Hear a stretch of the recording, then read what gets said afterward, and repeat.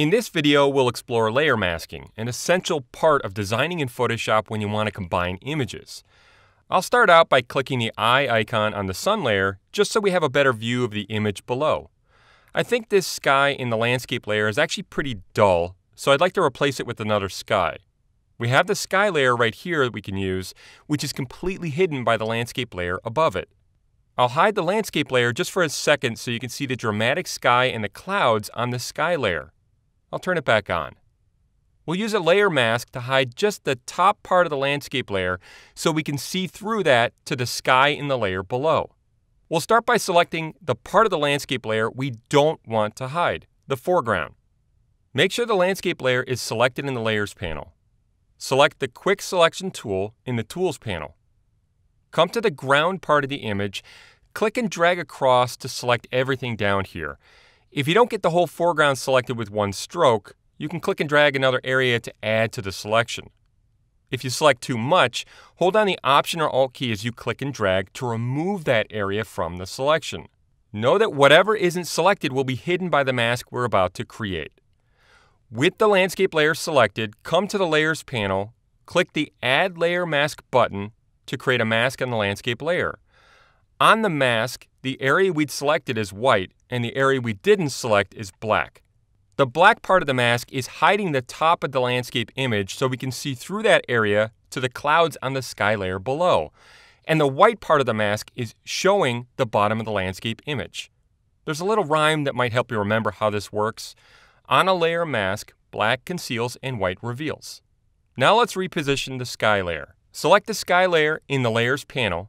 Select the Move tool, click in the sky and drag up until you're happy with the part of the sky you see through the black part of the landscape layer mask.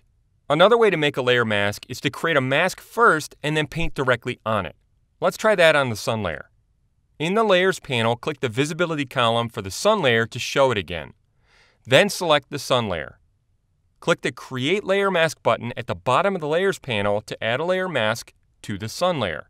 Notice that the layer mask thumbnail is completely white, so it's not hiding anything in the image. That's because when I created this layer mask, there was no selection active. Now we'll paint on this layer mask with the Brush tool, which you can select here in the Tools panel. The brush is pretty small by default, so I'll make it bigger by opening the brush picker up here in the Options bar and dragging the size slider to the right.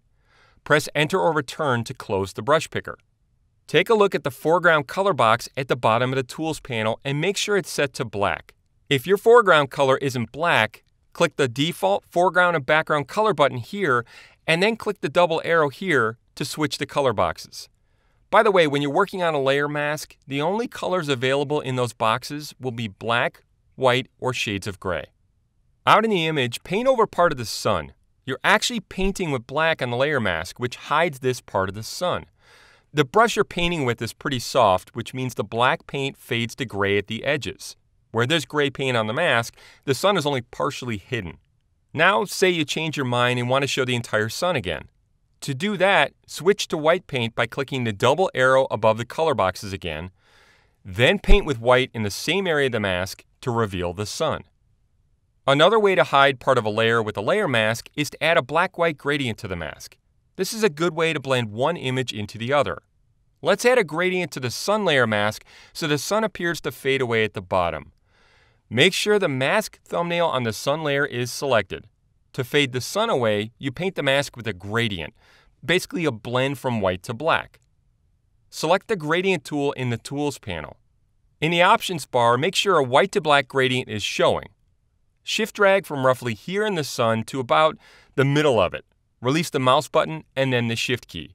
If you don't like the fade you get, you can try dragging from a different starting point or in a different direction to redraw the gradient until you're satisfied with the look. Take a look at the mask in the Layers panel and you'll see a white to black gradient. I'll click this layer mask thumbnail while holding down the Option or Alt key. Now you can really see how the mask fades from white, which reveals, through shades of gray, which partially reveal, to black, which conceals. I'll Option or Alt click the layer mask icon again to return to normal view. When you're making a composite design like this, use layer masks as a way to hide part of an image without actually deleting any of the image. This is a great way to work so you can go back in and change your mind about your edits.